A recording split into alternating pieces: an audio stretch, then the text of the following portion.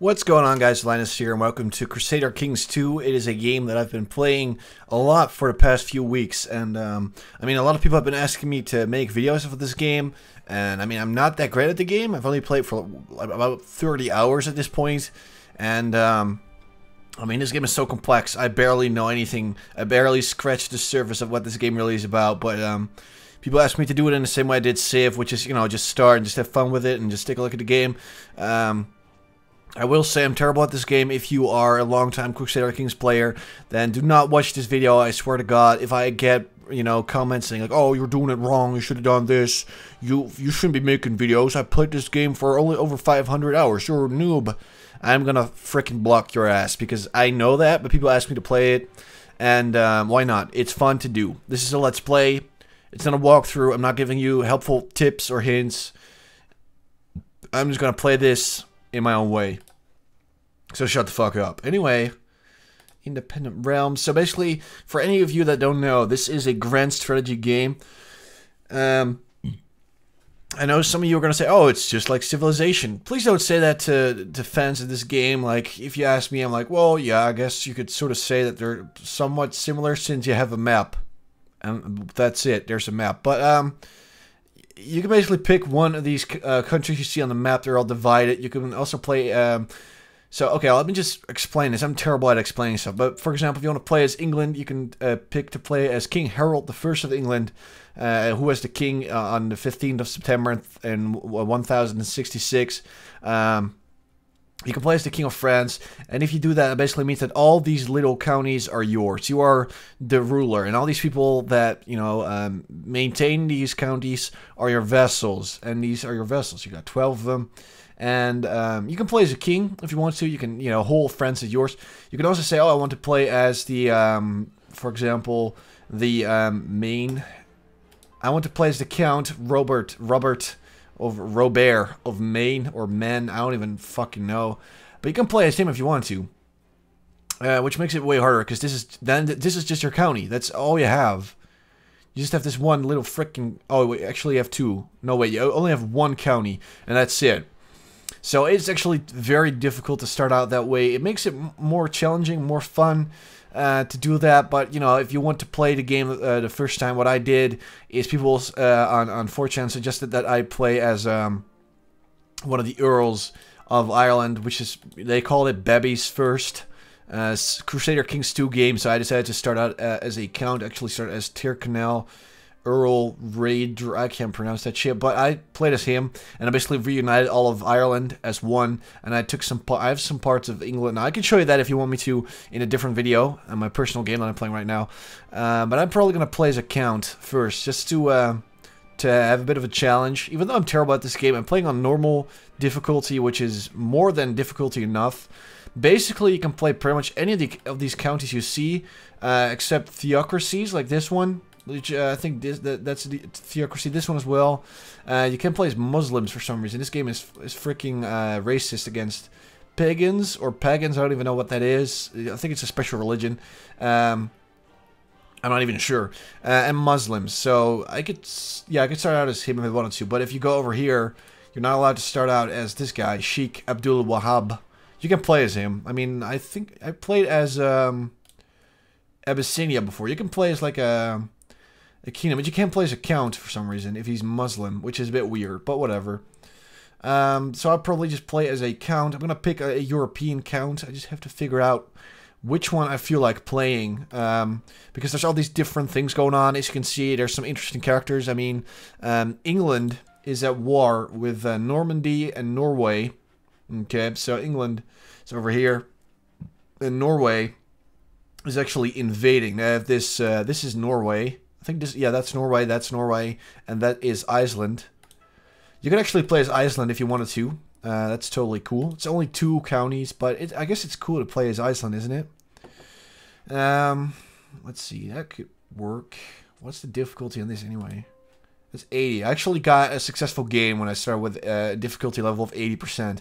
So I'm pretty happy with that. I actually broke up all of Scotland on my personal save. That was pretty funny.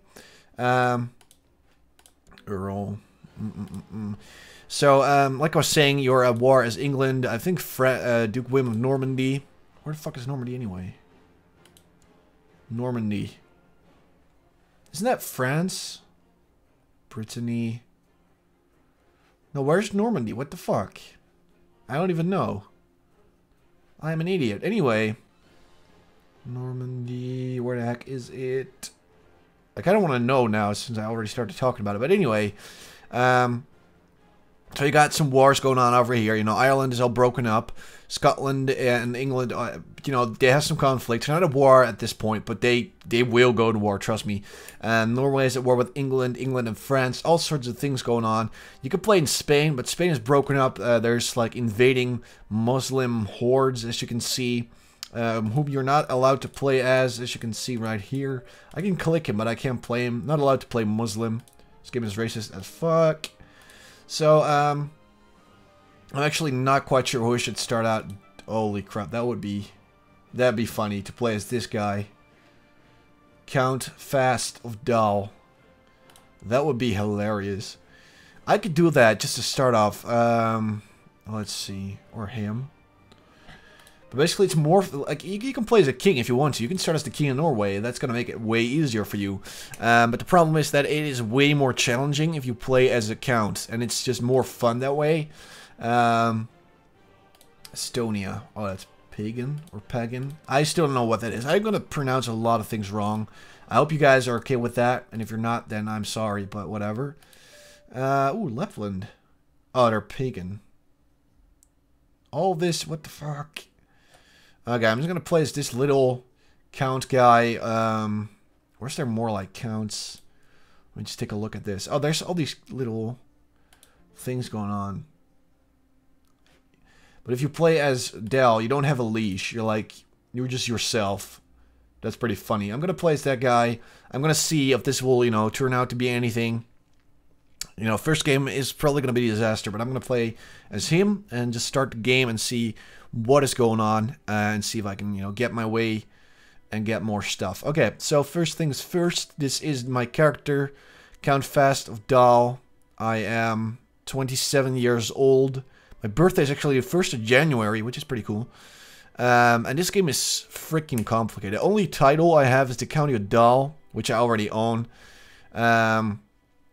Basically, because I'm unmarried, my court chaplain is my heir. So if I die, then he gets my title, and that's it. Then I'm just freaking done. Who's this? Okay, well, anyway, I'm screwed if I don't get married. So, first things first, I'm going to pick an ambition. You get all these little pop-ups when there's things you can choose to do. I'm going to pick an ambition, which is, you know, something your character wants to do. I'm going to say I want to get married. And if I get married, I get 10 piety, which you can see over here. Piety, prestige, and gold. And it's your domain, your realm, if I'm not mistaken. Yep, there you go. And your score. Yep, I want to get married. So I get 10 piety. If I do this, piety is basically how much, how good your relationship with the church is, and that's an important thing. Prestige is, you know, how well known you are, and obviously if you're a king, you're going to get way more prestige than if you're a count. But you know, there's ways to get it. Gold is, well, it's gold. I mean, are you stupid? It's money. Your domain size is the amount of counties that you own. As you can see, it says 1 out of 5. And also, I suggest going full screen. If you want to watch this, you want to see what's going on, at least set the player to big, because otherwise you don't have any idea of what is going on. So yeah, the only county I have is the County of Dal. It's just one county capital. There's no temples or anything. You can actually build a temple or a castle or a city, which is, I mean, this is a lot to process and explain. I understand that, but basically, your capital is always a castle. Castles are feudal holdings that come with an associated barony. They are highly defensible and provide the highest quality levies. However, tax income is lower than from cities or temples. So you can have a lot of soldiers in their temple. Is if you want money, but you have to be good friends with your chaplain or your bishop there, because if he likes you more than the Pope, then he'll pay you. And a city just gives you a lot of taxes. Now, all this right now is a castle, and if you get 700 gold, which is a lot, seriously, it's a lot, you can actually build a second holding. But that's not really here nor there for now. I have 0 vessels, and I have 8 people at my court. Only one of them doesn't like me for some reason. So, this is my character screen. I'm not married like I showed you before. I have an heir, my court chaplain. So if I die, he gets all my stuff, which would not be cool. He doesn't even have a claim on it. He's just lucky. Oh, and he's attractive for some reason. And these are all my personal traits. So I'm a skilled tactician. I am wrathful, which means that I have a hot temper. I am humble, which gets me extra piety. I am paranoid, which gives me intrigue skill. And I'm also kind, which means that people like me and that my diplomacy skill is somewhat higher. So every character in this game has a unique set of skills. Now, as you can see, my character is terrible at learning, which is, you know, what you need to be a court chaplain. But he's a great marshal. He's got great martial skills. So he's, you know, a great warrior and all that. So anyway, let's take a look at my council. Basically, in this game, you have a council of 5 people. You have a chancellor, a marshal, a steward, a spy master, and a court chaplain. Now, what a chancellor does is you're going to use him to improve your diplomatic relations with other places. You can fabricate a claim on a certain county or duchy, and you can sow dissent between local nobles and their lieges. So basically, if you do that, you can you know, make vassals dislike their liege, and if they really hate them, you can actually make them revolt, and there will be you know, rebels just running amok, and then hopefully you can join in the battle and take it over or something like that. Now, your marshal is sort of your general, I guess. He's in charge of the military. You can use him to suppress revolts in certain areas. If you know, if you're scared that you know, rebels are gonna revolt against you in a certain county, you can put him there, and he'll you know, keep an eye on the rebels. You can use him to train troops, which basically just makes sure that you can have more soldiers and that they're reinforced sooner. And you can have him research military tech. Now, your steward can collect taxes, which means that you're going to get more money from a certain county. You can oversee construction, like, for example, like I showed you, if you decide to upgrade something or if you decide to make a new holding and you have him there overseeing construction, it's a lot faster. And also, he can research economy tech. Now, the spy master is very, very important.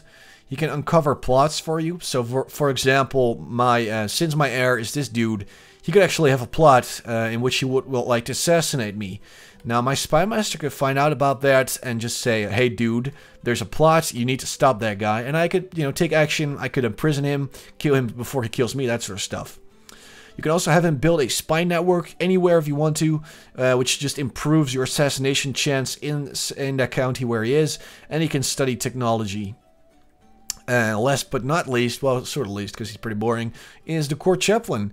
He can head a local inquisition, which sort of converts people in a certain county to your religion. He can research cultural tech, and he can improve religious relations with a bishop in a certain county. So that's the council. I'm just going to jump to the next thing. Laws. This is a whole big screen. It's very, I guess, confusing if you see this for the first time. Basically, you can just control the amount of taxes and the amount of levies that you can ask of your vassals, cities, and churches. That's the most important thing. And also, there's laws that sort of, you know, just tell you who's going to inherit all your stuff. Succession laws.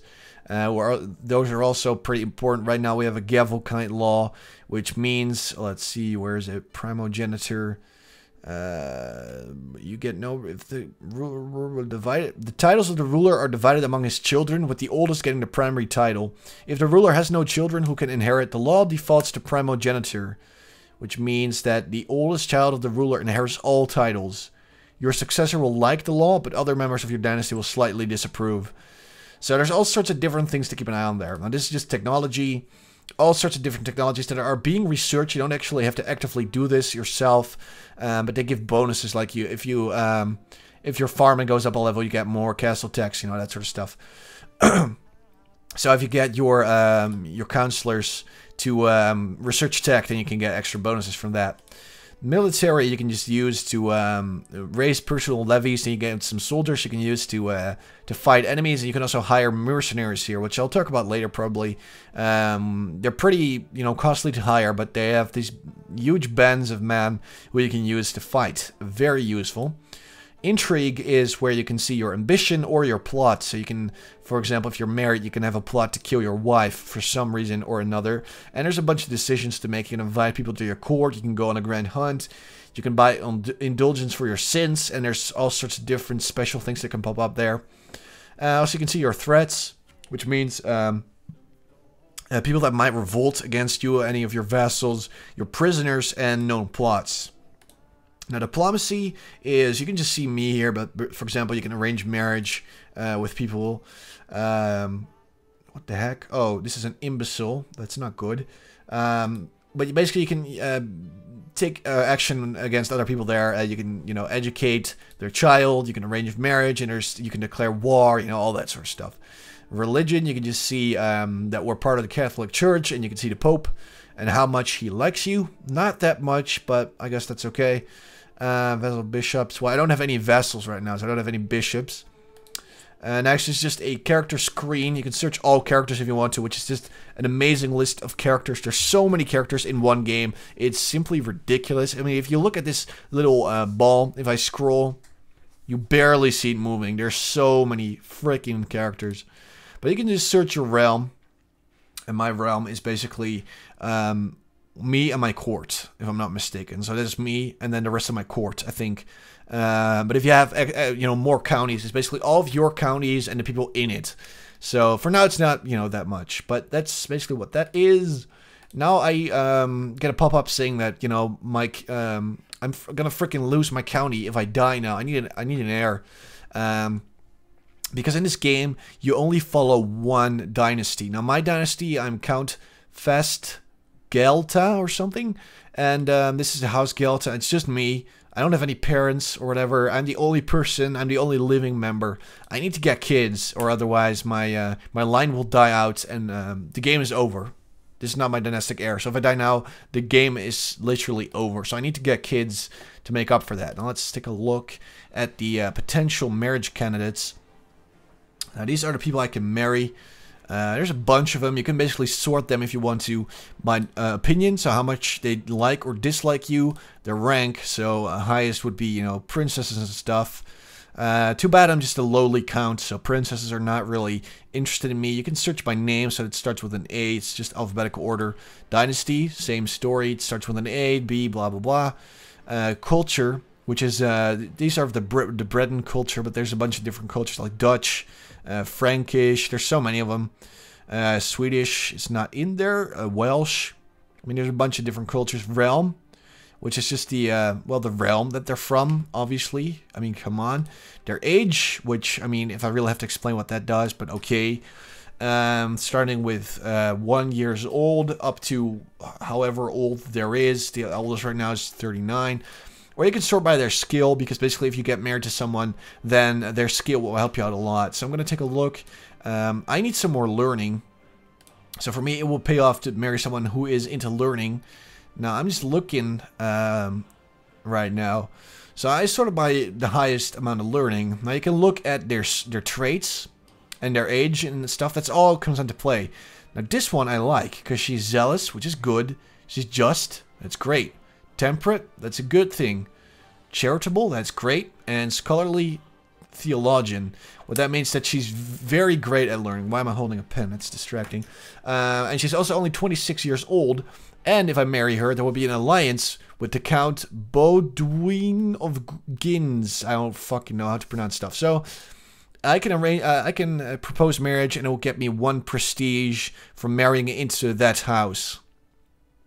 So this is the Count. That's probably her father or brother or something. Just I think it's her liege. I'm not quite sure. And basically, I can declare war on him if I have a valid reason. I can send him a gift of money. I can arrange a marriage. I can arrange a matrilineal marriage, which means that the kids are going to be of the woman's dynasty. I can arrange a betrothal, which means if, he has like very young kids that are not up to marrying right yet, I can just get betrothed to them, and then by the time they actually become 16 years old, I can get married to them. And I can educate their child. So basically, they have one little kid, and I can say, hey, do you want him to be, educated at my court? And then it'll improve relations and stuff. And also, the kid that gets educated gets some of the traits of his educational person. So that is that. That's just, wow, a lot of explaining to do. I think that, yeah, she's the one I want to marry. It only gets me 1 prestige, which is not that much, but it'll forge an alliance between my house and his, and I'll get a wife with diplomacy. And I'll probably get kids because she's pretty young. She's around the same age. I mean, I'm 27, she's 26. So there we go. No heir of my dynasty. We can remove that and that and that because I just proposed. And that just means that we have to wait a little bit. Let's see. Yeah, there we go. We have to wait a little bit. We already proposed. So they're now considering a marriage proposal. I need to unpause the game. Everything I just did was still on pause mode. This is the slowest mode. It's just crazy slow. I'm going to turn it up a little bit. 20. Come on. Is he going to get back to... Oh, there we go. What the heck is this? I've decided to institute the limited crown authority law in the Kingdom of Sweden. Since this is a crown law and you're a formal elector of Sweden, you may vote, even though you're not my vassal yet. So...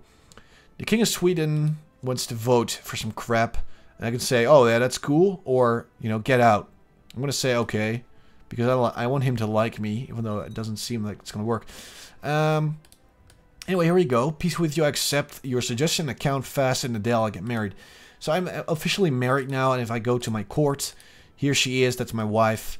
And if I look in the list, Adela de Gins, that's my... I'm just hoping I'm saying that right. I'm going to say a lot of, you know, bad stuff. But I'm married to her. I'm her husband now. She's got a claim on the county of Gins. So basically, if we get a kid together, then the kid will get the claim. And I actually start playing as that kid. Hopefully it's a son. And then I can actually take over another county if that's somewhere close. I'm pretty sure it's not. I don't even know where the heck that is. But I guess it's good to know. So now we got married. I basically get the choice. Count fast and Adele have got married. We can collect a royal aid duty to pay for the ceremonies. So I can say yes, it's everyone's concern that we're getting married. And then you get, you know, a small amount of money at this point, since people don't have a lot of money. We're pretty poor. Or I can say no, people respect wealth. And then I get 50 prestige for that, which is good because, I mean, I only get like 2 gold if I say yes, or 50 prestige, which is a lot. So I'm going to go with that. There we go. So I got married, so now it says Count Fasadal fulfilled the ambition to get married, which means that I get some piety, which is a good thing. So I can pick a new ambition. There's a bunch of them to choose.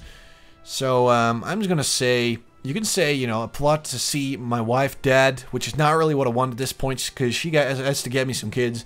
I can amass some wealth, which you need 500 gold for that. And that's a lot at this point. If you do it, you get some stewardship, but it's not really worth it at this point. You can become a paragon of virtue. You need 500 piety for that, but you know, you get a lot of extra piety and learning, and you get the nickname the Holy. It's really good, actually. Or you can say have a son or have a daughter. Now, my ambition is to have a son because I need a good heir. I'm pretty sure that the laws will not allow girls to, maybe, let's see, only males. Okay, so now we actually can have our women can actually inherit titles, but only if there's no you know, eligible sons. So only if I get like 6 daughters, then you know, a daughter will actually get the claim on the county of Dal. So let's just hope that I actually get a son, because that would be nice. Let me just sit right for a sec. So that's that. We got that out of the way. A message: I want to have a son. That is absolutely correct. And now, thanks to my wife's excellent stewardship, I got a little bonus to of 3 actually. So I can actually expand my domain. I could have up to 7 counties, which is not that much, but I could expand if I wanted to. Only problem being that ooh, let's see. So I could, let's check this for a sec. Independent, blah blah blah, steward of Norway. So it seems I picked a really bad spot. Even, yeah, I picked a horrible spot, but that's fine. Prince of Sweden. Okay, so I need to figure out a way soon. Oh fuck, what the fuck did I do? Okay, I clicked the Wikipedia link. Great. Can I get back to the game? Can I just get back to the game? Did I fuck up again? Okay, I fucked up. I'll be right back. Okay guys, I'm back. I actually clicked on this little thing over here. I can't click on it now because my character's not important. But everything is different this time around, since I actually clicked on that, and then the game basically all tapped out. I couldn't get back into it and didn't save, so I'm still count fast, but he's got different freaking skills now. It basically just gives you a random set of skills. My heir is a different person. My whole council is different. People like me more for some reason. And I have a bunch of different traits this time around. I'm a skilled tactician, I'm wrathful, I have a bad temper, I'm kind, I'm brave, and I'm ambitious, which are some good things. Now, as you can see, my court, my state learning is still terribly low. So I could do with a someone who's good at learning, and I just looked at this and I noticed that the only person I could find was a Norwegian woman who is, she's got some okay, I guess, things. I mean, she's cynical, which I don't like, and she's gluttonous, which is bad. But she's got some good at that. But I'm thinking of going with this little girl, a German woman, because she's got some better things. Or this one. I think I like this one more. She's got some pretty good, you know, traits. She's Norman. I don't really care about that, but she's pretty young too, so she'll do, I guess. Here we go. We're not going to gain any prestige from this, but I'll just go with it and propose, and there we go again. So this time around, I'm going to make sure that I will save. I'm actually going to do that right now. I was thinking about starting another county, but I'm pretty sure that playing as Dahl is not too bad. It could be fun. I'm just going to need to find a way to actually take over pieces of Norway or Sweden without, you know, pissing people off, because people are going to get really mad at me for doing that. I just know it. But I'll have to figure that out on my own. I'm going to do my best to make this as fun as I can for you guys. So here, okay. So as you can see, on the first day of this game, literally the first day, because it starts on the 15th of September, the King of Sweden announced war. He really wants Dahl, and he was like, hey, you there with the face. I'm taking your stupid country. So, I mean, we have a bit of a problem since we have barely any money. I mean, there's nothing we can do to stop him. I can... here we go. Okay, let's go with prestige. So, I don't have any vassals. All I have is my personal levies, which is 225 men, which is not nearly good enough to get anywhere. So, basically, we're in a bit of a mess right now. There we go. I'm married. I have a girlfriend. I mean, wife, even better. It's pretty cool. And now my state learning has been upped somewhat.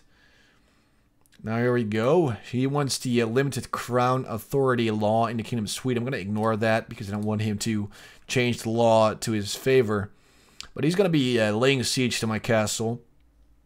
And there's pretty much nothing I can do at all. Fuck you, Sweden. So, worst comes to worst. I'm at war with Sweden right now. He defeats me and I have to become his vassal. We'll see about that. I'm just going to speed this up because there's literally nothing I can do to stop him anyway. I'm pretty sure of that. His army just disappeared for some reason. Let's see if I can offer him peace. Hey, do you want to be friends? Oh, see, I can surrender and then he becomes my new liege, which is not that great. I prefer fighting over it. Can we fight over it, please? Can you just attack me and stuff? Okay, so this guy's not married. I wish I had a daughter I could, you know, engage to him, but he's pretty old too. What the fuck? So this is actually the Count of Jämtland. Jämtland. I don't even know. He's 46 years old. This is his 16-year-old son. I mean, that's not 16 years old. Okay, that's not 60. Okay, whatever. So I can invite him to my court, which he's not interested in. He likes me, but not too much. He doesn't really have a reason to move. I could engage him to someone. I could, let's see if he wants a matrilineal marriage with some woman. No. He's too high in the line of succession. So he actually realized that he's a pretty cool guy. He doesn't want to get married to someone who will have his kids with her name then. That's bad. And now Dahl is under siege. There's 800 men. Wow. That's bad. Attackers don't have a name. But that's 450 guys against the 856 of them. Which is, we don't have any sort of chance whatsoever. We might as well give up, I suppose. But that would make it a bit too easy. I wish I just could hire these mercenaries. But I don't think we have much of a choice. We should probably start as a vassal of Sweden and then work our way up from there. This guy's going down anyway because he's sucky. And Lapland is... Oh, is that part of the same thing? Defense. Oh, here we go. Hunger bites. Oh, defending troops take losses. That's great. So, man, we are pretty much lost anyway. I don't have any claims. What about my wife? Doesn't have any claims too. I mean, I'm pretty much screwed, but at least I can probably get some kids. I'm going to offer peace. Wow, there's just no point to this. I'm going to surrender. Dude, I'm surrendering to you. I will become... There we go. Accept your offer of peace. So here we go. Now we're officially part of